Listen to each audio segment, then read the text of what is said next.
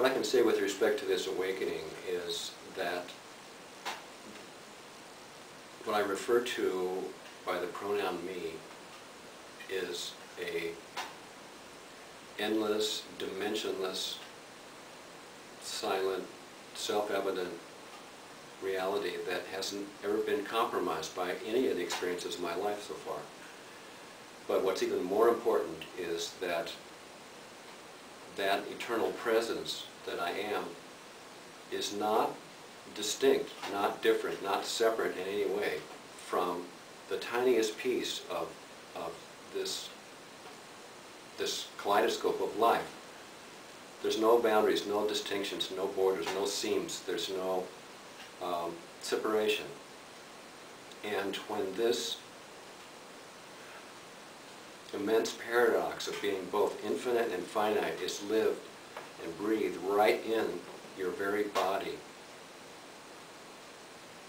it creates, for me, a fervent tenderness in the experience of my life and of the world that is profoundly compelling.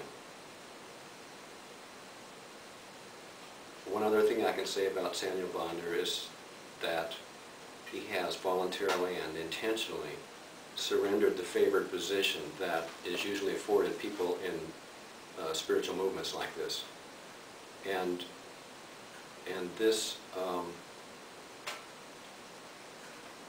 spiritual democracy that has been created as a result is one of the more catalyzing effects or elements of this work.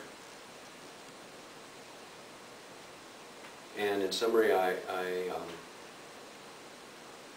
would just say that the immense gratitude and gratefulness, indebtedness that runs through me every day can't really be expressed with the word thank you, Saniel, but nonetheless I say thank you, and I love you, and I hope to do justice to this immense gift.